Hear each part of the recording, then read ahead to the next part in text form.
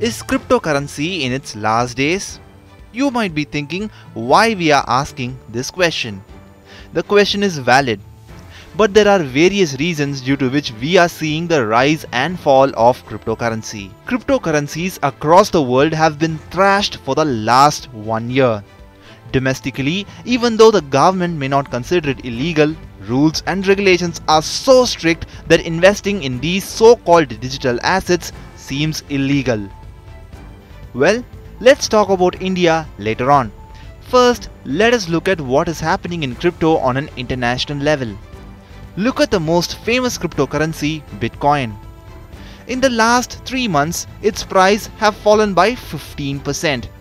This is the case when its price has recovered in recent times. On Thursday, Bitcoin was close to 43,000 US dollars. In 3 months, it touched a high of 51,987 and a low of 33,000 US dollars. But why is crypto falling like this?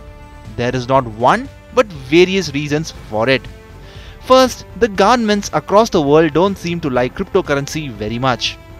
But it's not easy for any government to ban cryptocurrency. However, no government is allowing it to thrive. Investors are understanding this slowly.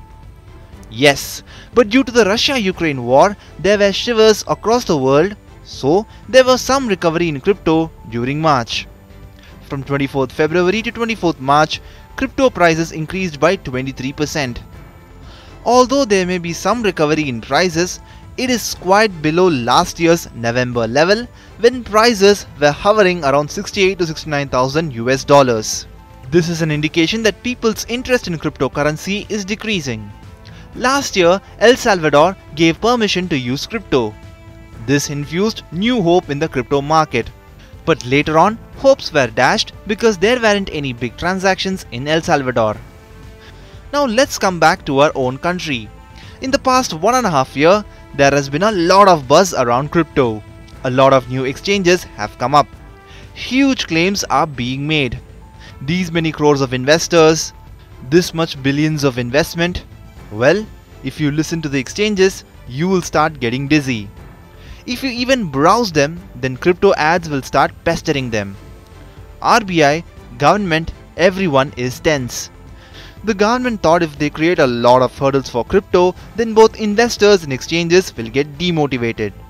So crypto is considered gambling and 30% tax is imposed on it. Now, the government is changing the finance bill to make crypto laws even stricter. This means you won't be able to set off your loss with some other coin. These changes also include the provision of penalties. This technique of the government is also working. Things are not looking good for crypto in India. All the crypto ads and huge claims are missing. After the recent loss, people are quite disappointed. Why should anyone get in a business with 30% tax?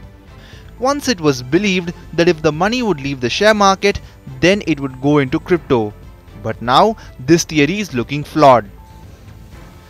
Well, there was a time when crypto changed the fortunes of people.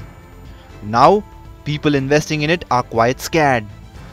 In addition to that, strict rules by the government are becoming successful in vandalizing crypto's business.